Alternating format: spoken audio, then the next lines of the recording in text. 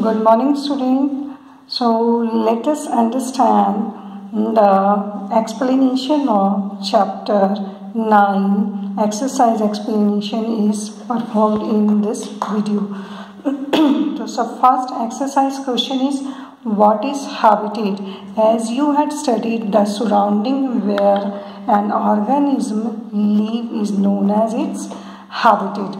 जहाँ भी वो रहता है आसपास की सारी एरिया हर चीज़ को biotic and abiotic all the factors create habitat of that organism. Now next question is, how cactus adapted to survive in desert? So student, I should let you know that cactus have some features in its body which enables it to survive in the desert, and those features we had already done. See, we had done the leaf of the cactus are very thick and these are waxy. See, desert plant lose very little water through transpiration and the leaves of desert plant are either absent or very small, or they are in the form of spines, so that they can lose very little amount of water.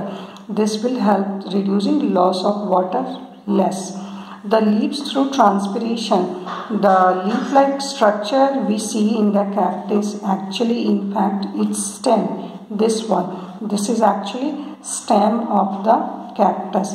This also help to reduce less water. Photosynthesis is carried by that structure also. That means it is contained by stem. Stem is also covered with a thick waxy layer which help to retain. That means कि पानी को बचा करके रखने में help करता है. Is it?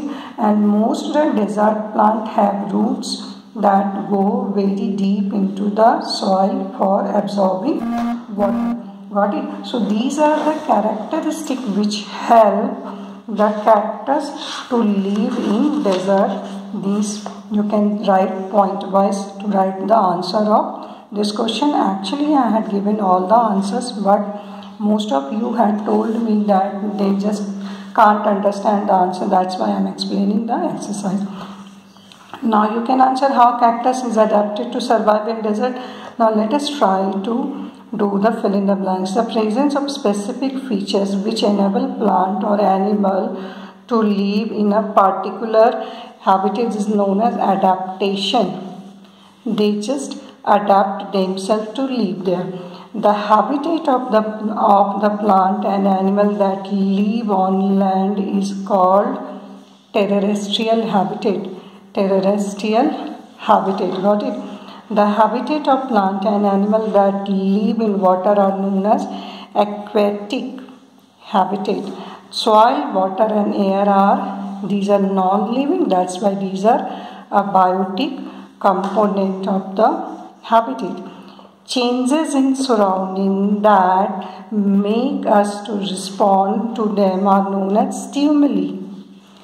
We just respond regarding which type of the changes. These are known as actually stimuli.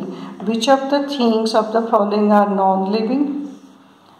It is non-living. Mushroom is living.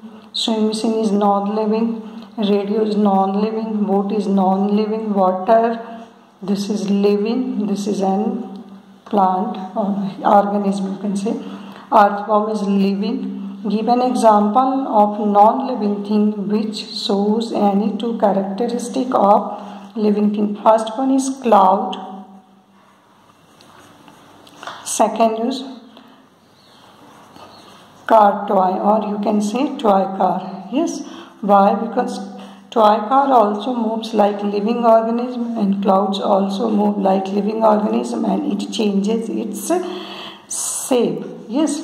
Which of the non-living thing listed below were once part of living thing? Butter, once part of living thing in the body of cow. Leather was once part of living thing in the body of animal. Soil, it was also part of living thing because soil is prepared with the help of humus. Humus is the parts of dead and decaying animals and plants. Wool was also part of living thing. It was the part of the body of sheep, or it was the part of the body of the, you can say, God. Yes. Electric bulb was not any time part of the any living thing. Cooking oil was the part of living thing, because cooking oil is prepared with the help of seeds, and seeds are actually living things. And salt was not part of any living thing. Apple was part of living thing. Is it? Now see, rubber was also part of living thing, because rubber is prepared with the jelly coming out from trees, and these are part of trees. That means it was part of a living thing once. List a common characteristic of living thing. They just reproduce, they just show growth, they just do respiration, they just move, they respond to stimuli. So movement we had already done. So these are the common characteristic of living organisms. Now one of the most important question, why speed is important for the survival in the grassland animals that live there. So we know that in the grassland there are very few bigger trees to protect or hide themselves. So the animals living in grassland needs to have very much speed in their body, so that they can protect themselves from predator, and the prey can protect themselves from the predator, and predator can catch the prey. That's why they need to have speed in their body. See, you will read this para, then you will find the answer of the speed of deer help them to run away from the predator. Got it? So that's why they need very much speedy body. That means they should run very fast.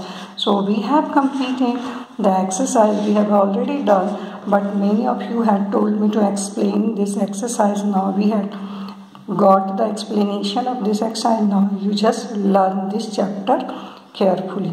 That's all for the time.